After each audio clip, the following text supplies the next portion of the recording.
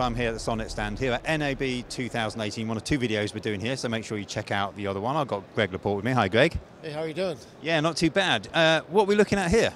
We're looking at the most important display we have of the show, which is an iMac Pro, which is already accelerated with the Vega 56, running DaVinci Resolve, loaded up with a lot of filters and effects, and we're accelerating that with two eGFX Breakaway Box 650s, which are Sonnet products, loaded with WX9100s, and we're achieving significantly incremental increases in performance by adding multiple GPUs to the already fast iMac Pro.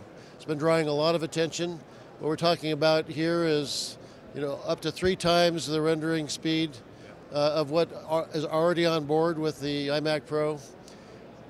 This Breakaway Box 650 with the same WX9100 card connected to a MacBook Pro will accelerate it by up to 7 times.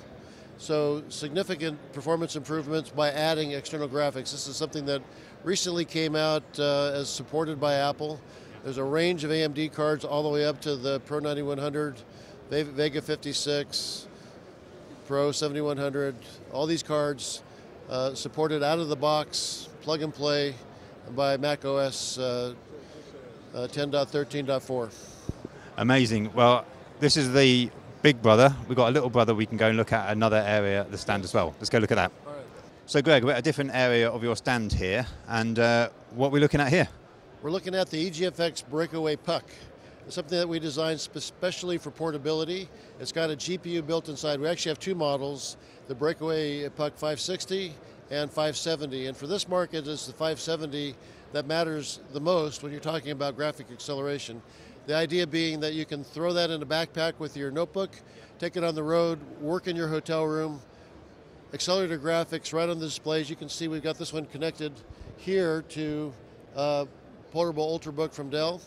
And we've got DaVinci Resolve running, and we got some work happening, maybe in the hotel room, maybe at the cafe, coffee shop, whatever. And then we've got basically a desktop configuration. So this is now connected to a MacBook Pro, also supported right out of the box with the MacBook Pro, and then supporting one of the 4K displays that it's capable of supporting right here. And the Puck that's running off of this MacBook Pro and connected to this display is mounted in the back. We have a mounting kit that can mount a Visa mount on one display or on a multi-display mount. The other story here is for those who are doing work in their studio. They don't need a lot of acceleration, but they want more than 2 displays connected to their notebook they take with them. They come back to the office, they dock. It's like a graphics dock. The 560 is perfect for that. You dock up, you can connect 3 or 4 4K displays, multi-display support, all with a portable Breakaway Puck.